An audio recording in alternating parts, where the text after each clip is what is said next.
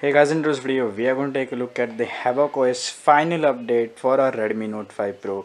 So yeah, this is the final update, like no more security patches update or no more source update to the Oreo will be given here. Now the next build will be back. So without wasting more time, let's start with the review. So guys, Havoc OS is another LineageOS based ROM with like most features ever we have seen in the ROM. See, in the about phone we can see Havoc OS 25.9 variant final. Then we have this Android version 8.1.0 and with the 5 September security patch. Now maybe they should be giving an October, but no October patch. This is their final update to the builds. You have this developer options enabled, as you can see. It's Oreo, and you can see we have this spy quick settings and all by default. I'm using this launcher, but it's having the Ruthless Launcher, so let's change it. Okay, let's change it here. So I forgot to change it before making the video, and to be clear, I was using this advanced default apps. Okay, so yeah, Ruthless Launcher again. So this is the Ruthless Launcher. As you can see, it's like same but has some less features.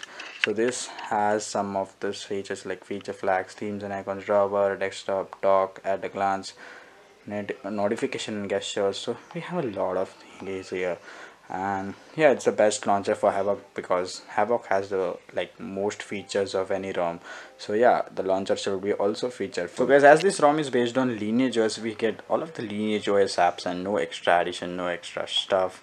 We have this Havoc Settings, which has like there are a lot of features here inside.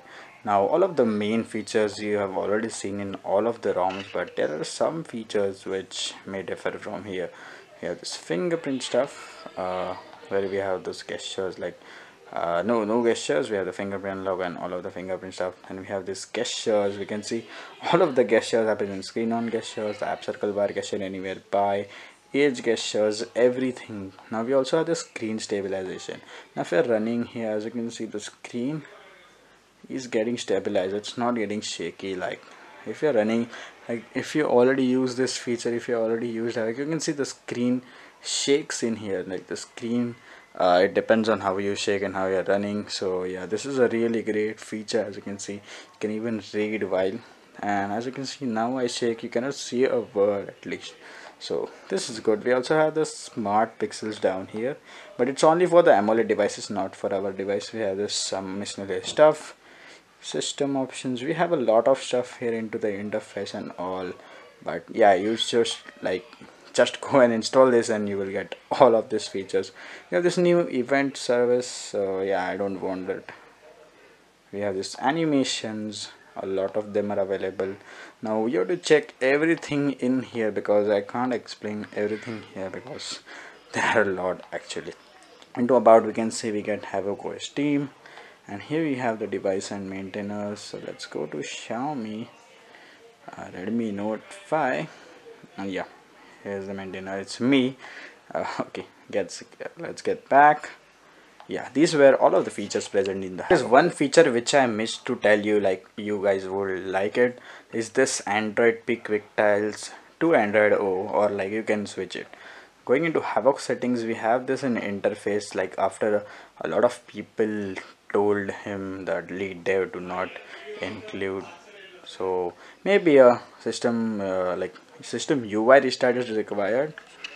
And now you will see Oreo, not clean Oreo tiles. As you can see, some is missing, but yeah, it looks good actually, the rounded corners and all. So yeah, this is how the Oreo one looks. So I prefer using Android Quick Tiles because it looks great on Havoc. Now talking about the battery life, this is the best ROM. Like I have used AOS before. AOS gave me a tremendous battery life, but this one is more than it.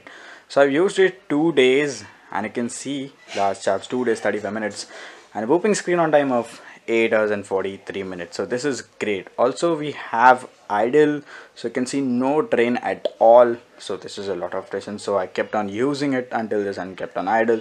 So let me tell you, I use this device as mixed, like YouTube, PUBG, movies and shows and whatnot, everything. And this is the final 2 day, and using this ROM, you can see I'm still on Havoc. Oh yeah, I'm leaving it, but still I'm using this like for 5 days because I had some issues here, so don't need to change the ROM because I was outside and not at home. So yeah, these are the final sets, and I consider this as the best thing ever for like Oreo, at least. Not on Pi, I don't know if it's not yet available. Yeah, and yeah, I have this much of apps here. See PUBG, Prime Video, LT Balaji, some entertainment and all, Facebook.